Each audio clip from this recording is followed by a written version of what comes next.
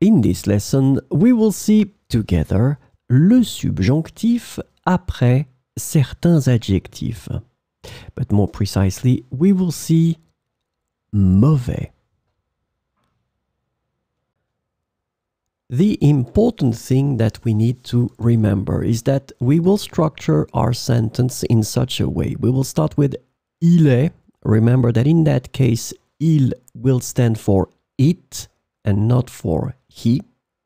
Then we will put the adjective, then que, and after all that, we will introduce the subjonctif. So it means that the verbs that will come after the structure will be in the subjunctive. So this lesson is about mauvais.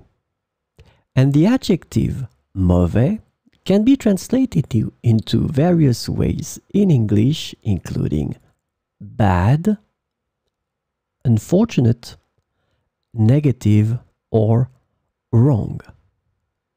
And so we'll see some examples with mauvais. Il est mauvais que tu aies manqué cette opportunité. Il est mauvais que tu aies manqué cette opportunité. Il est mauvais que nous ayons rencontré tant de problèmes.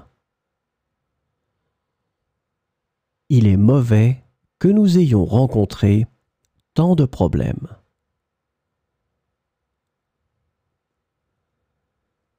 Il est mauvais que cette décision ait eu des conséquences négatives.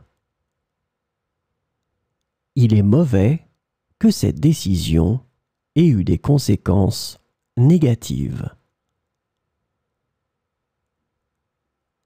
Il est mauvais que vous ayez mal interprété ses intentions.